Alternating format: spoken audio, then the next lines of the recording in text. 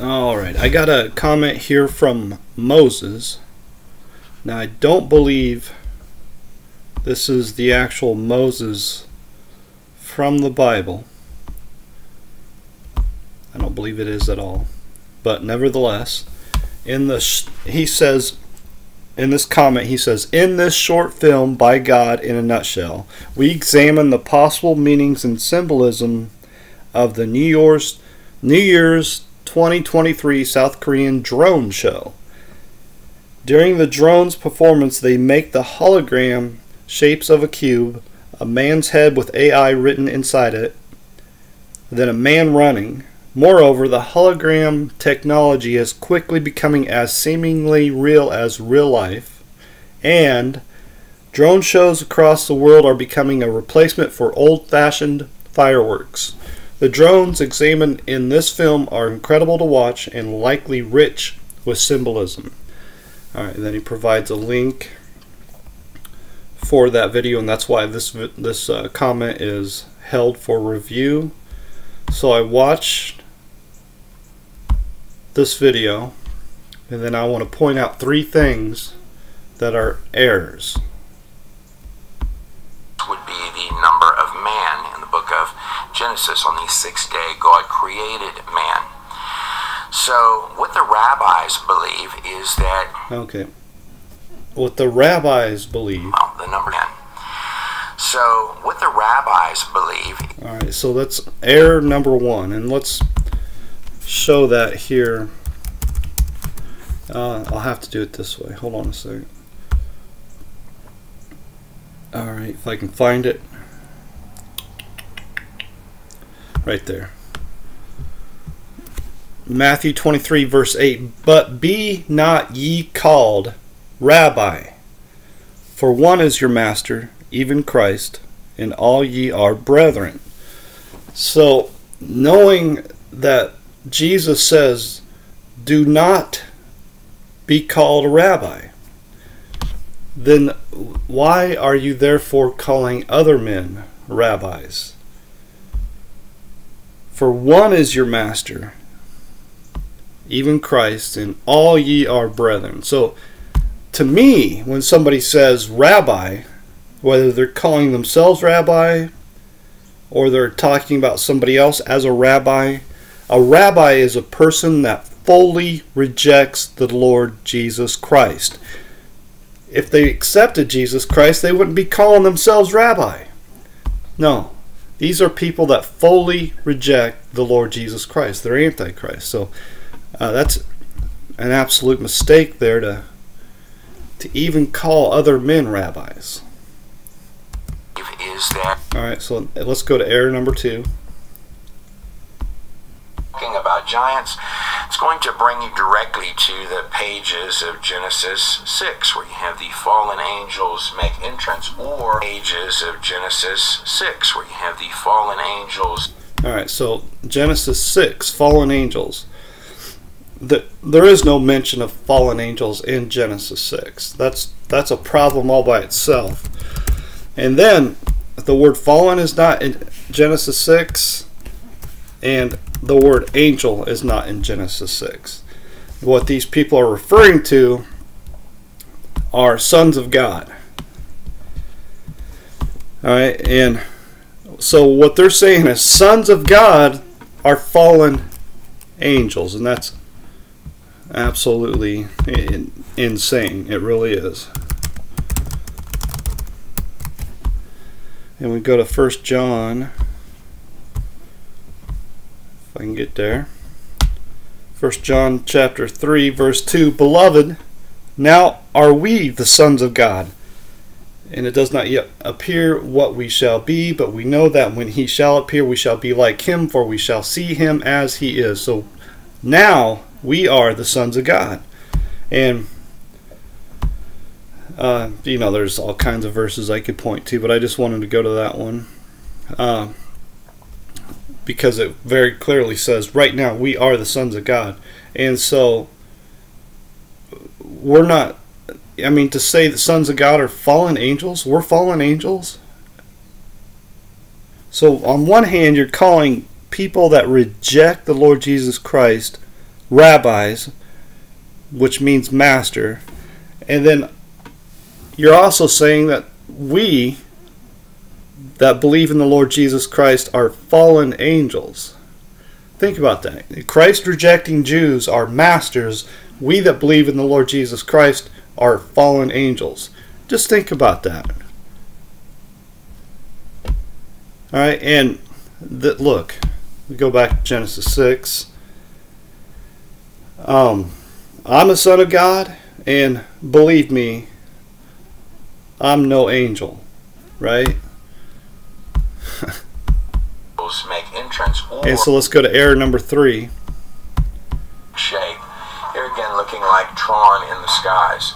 Now, in the book of Revelation, it states that in the end times, men's hearts will fail them for what they see. Okay. Coming states that in the end times, men's hearts. Now, in the book of Revelation, it states that in the end times, men's hearts will fail them. That's not in the book of Revelation. It makes me wonder, do these people even read the Bible when you make a mistake like that? And you know, to be fair, this guy's not the only one making mistakes like this. I see this quite often. People attribute Revelation to something that's not in Revelation, and it just makes me wonder. You know, I understand making a mistake, but I mean, come on, man. Let's go heart fail here. We get 10 mentions. You see right here on the right side, 1 mention in the New Testament, and to Luke 21. So you know the Bible, you know Luke, you know Matthew 24, Mark 13, Luke 21 are parallel chapters.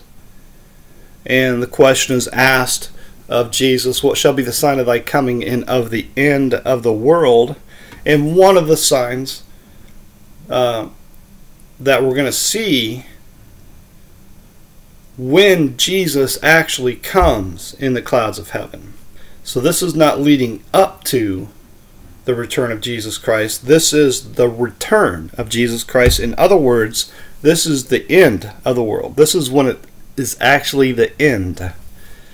And it says, men's hearts failing them for fear and looking after those things which are coming on the earth, for the powers of heaven shall be shaken. So this verse 26 parallels what we read in Matthew 24 verse 29, for example, and 31.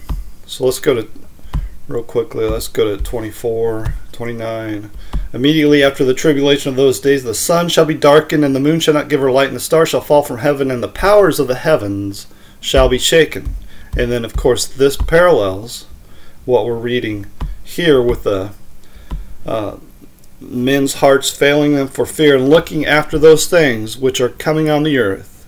For the powers of heaven shall be shaken. The powers of heaven shall be shaken parallels the powers of the heavens shall be shaken. Okay, so in other words, this is when Jesus appears in the clouds of heaven, and when this happens, first the dead in Christ are lifted up, and then those of us which are alive and remain are caught up together with them to meet the Lord in the air. All right, and then of course our enemies gathered at our feet. Fire comes down from heaven and devours them all. All right. So just to understand the context of what this is talking about, no, this is, again, Luke 21. It's not Revelation. I don't know if it would help to do this, maybe a less specific keyword search, heart. All right, as we see, if we do, let's highlight the word heart. All right, I am he which searches the reins and hearts, and I will give unto them, give unto every one of you according to your works. And of course, the judgment, if you will, the judgment of God is, are you saved or are you not saved? All right, so if you're not saved, you're going to get according to that, and if you are saved, you're going to get according to that. Okay. All right. And that seems to be, I think a lot of people seem to be confused about what the judgment is. It's very simple. Alright, so anyways, for God has put it in their hearts to fulfill his will and to agree and give their kingdom unto the beast. This is talking about the great whore of Babylon, which is the fourth beast of Daniel, which is the Roman Catholic Church. And God has put it into their hearts, talking about the agents of the Roman Catholic Church, and they're all going to be destroyed, so we don't have anything to worry about. And again, in Revelation 18, for she saith in her heart, I sit a queen, and I am no widow, and shall see no sorrow. Again, talking about the Roman Catholic Church, mentioned as a woman because she is a religion. She mimics herself as the bride of Christ, and she is not the bride of Christ. She is the whore, the great whore of Babylon. Okay, so anyways, just wanted to show that there is no mention in the book of Revelation about men's hearts failing them for fear. This is from Luke 21. Make no mistake about it. Metric shape. Here again looking like Tron in the skies. Now, in the book of Revelation, it states that in the end times, men's hearts will fail them for what they see coming. Yeah, so again, if we go back to Luke 21, again, when this happens, man, it's the end of the world. There's no sideshow or whatever leading up to the end of the world. This is it, right? This is it. When Jesus comes in the clouds of heaven, this is it. It's over. It's the end of the world. And when people see what's coming, and they will just, it's full on panic mode at that point for all those that are not saved. Now, for us that are saved, Jesus says, when these things begin to come to pass, then look up and lift up your heads, for your redemption draws nigh. Alright, so we're comforted, and because we have the Lord Jesus Christ on our side, these men, they're banking on this idea that there is no Jesus. They're banking on the idea that Jesus is a lawnmower, some Mexican mowing lawns and that sort of thing, and that Jesus Christ is this phony fictional character. And you've heard people say, well, Zeus is Jesus. They got Jesus from Zeus, and all the sort of things that they say that reject the Lord Jesus Christ. All these people are going to be absolutely shocked, stunned, terrified, and some of them, they're going to die right there on the spot because their heart will fail them. There'll be an absolute derision. So anyways, I just wanted to point out those three things. I think there was something else here. If we go toward the end here, I'll finish it on this. I'm not sure the context of this title. And Enoch was not, for God took him. So let's go find that verse.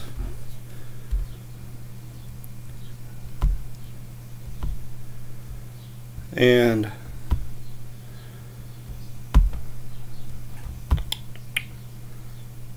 right there it is, verse 24. Genesis 5, verse 24. And Enoch walked with God, and he was not, for God took him. So this means Enoch died, okay, for one thing. And it is appointed once unto man to die, and then after that judgment. So this would apply to Enoch, because Enoch was a man. Alright, this is not everybody but Enoch. This includes Enoch. So he died. God took him. And then of course we read about, here, I can just do it this way, I think, right there. by faith Enoch was translated that he should not see death. So he didn't experience death. That's all that means. He didn't, when people die, sometimes they die long deaths, sometimes they die quick deaths, but Enoch was spared that moment of death. All right? That's all that means. Okay. Now, what I commonly see is people saying that, well, Enoch had a book, and I had this young lady here in the comments. She just tries to kill me every day with these comments, and in one of them she mentions something about Enoch. Doesn't matter, who cares? Alright, she really doesn't make any point regarding Enoch, and who cares anyway. So all I wanted to show was that she's like this woman here. She rejects the idea that Jesus can save you. You got to save yourself is what she wants to say, and the way you do that, according to her, is that if you sin, then all you do is say, I repent of my sin, and then that covers your sin. And then every time you sin, you have to say, I repent of my sin. And so Jesus died in vain. And right there. So according to her, Jesus died in vain, and his death doesn't cover your sin at all. You have to say, I repent of my sin, in order for your sin to be covered. It's insanity. But a lot of people believe that. Repent is faith. No, repent is turning. It's not faith. It's never been faith. And repenting of your sin has never covered anybody's sin. I'm trying to prove a powerful point, and you're failing big time. And 200 fallen angels, Book of Enoch, lost grace due to sins. Alright, first of all, angels are spirits. They're not beings. Okay, this is not comic book world. Alright, this is not Superman, Boogeyman, Spider-Man, whatever. The reality is there are no extraterrestrials. There are no extra beings. There are no Marvin Martians up in the sky. Alright, that's comic book stuff. Alright, when you're a kid, you believe that this kid stuff. This is, alright. Okay, so I don't want anything to do with your fantasy world. I really don't. But I have to address it because you're throwing it on me. Alright. Enoch could not have written a book. Not possible. I don't care how many people say Enoch has a book. He could not possibly have a book. Alright, so we go. First of all, let's address Jude 1 verse 14. And Enoch also, the seventh from Adam, prophesied of these, saying, Behold, the Lord cometh with 10,000 of his saints. Prophesied. It's not written. If it was written, it would have said written. But then also, if it did say it was written, then that would nullify the entire Bible. It cannot say it was written. If it used the word written, you would have to change the first 11 chapters of the Bible. Alright, so let's make this simple as possible, okay? In Genesis 11, the whole earth was of one language. Okay, so this is after the flood. Okay, before the flood, the whole earth was of one language, and even after the flood, the whole earth was of one language. And then they started to build a city, and there was nothing that was going to stop them from what they imagined to do. So God confounded the language, and once God confounded the language, that original language was no longer spoken. All right, think about this. Let's say English is the original language. The whole earth spoke English. Now we start to build a city, and God says, no, not going to let that happen. I'm going to confound the language. Now you're going to speak English and Chinese. And some people will speak English and, Spanish or whatever. English and French and English and German. But everybody still speaks the first language, but now they're getting added another language. Well, if I meet, Xing Zhao, he's going to speak to me in English, or he's going to speak to me in Chinese. I'm going to be like, what the heck are you talking about, kid? And hey, how about this? We just speak English. The hell with this new language. We'll just keep speaking the original language. Much easier. We all understand it. No, that was not the case. The original language was done away with forever. Done away with. Nobody on earth spoke the original language. Otherwise, there would have been no point to confounding the language. This is common sense stuff here. This is not rocket science. There was nobody speaking the original language after God confounded the language. Okay, now go back. Genesis 5. This was before the flood. And Enoch walked with God, and he was not, for God took him. This is before the flood. So before the flood, the whole world was of one language. Anything that Enoch would have written, he could have written a whole library of books. Nobody would understand one single word of that book after God confounded the language. It's as if it was just a bunch of gobbledygook. God confounded the language. Nobody at that point could understand what was said, what was written, what was any of that. The language is completely, they were completely oblivious to that original language. And then, of course, we go back to Jude. Enoch did not write a book, did not have any writings at all that could be understood, but what he taught was remembered. And so this teaching of his about the Lord coming with 10,000 of his saints, for one, it parallels what we read in Matthew 24 verse 31, but also it was just a oral teaching.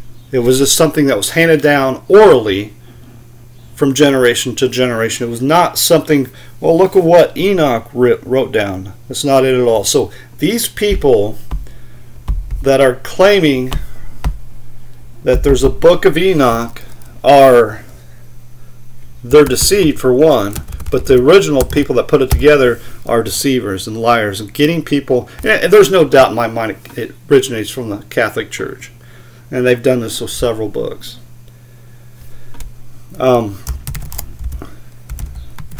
And of course, 2 Peter chapter 1, for we have not followed cunningly devised fables. All right, so this is not a new thing. And you think about what is a cunningly devised fable? If it's not this idea of Enoch and all these fallen angels and giants that are 300 miles tall or whatever it is. I mean, if that's not a cunningly devised fable, then nothing is, right? You guys are just willing to believe anything and everything but the truth of the Lord Jesus Christ and the Word of God. And so it's interesting to me. You'll spend all this time reading all these false books and you won't read the Bible. And why is that? Well, one, this is condemnation that men prefer darkness rather than the light. Or how's that go? I think I just butchered that verse. And this is the condemnation that light is come into the world, and men love darkness rather than the light because their deeds were evil. And then, of course, we can go to, for the word of God is quick and powerful and sharper than any two-edged sword, piercing even to the dividing asunder of soul and spirit, and of joints and marrow, and is a discerner of the thoughts and intents of the heart.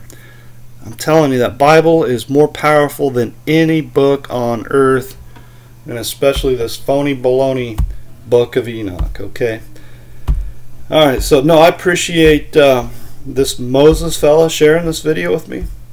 Give me something to do, but that's what I'm going to do, is I'm going to look for the mistakes that you're making. Alright, and I'm going to expose them. Alright, you want to get this stuff right, then get it right. If you care about the truth, get it right.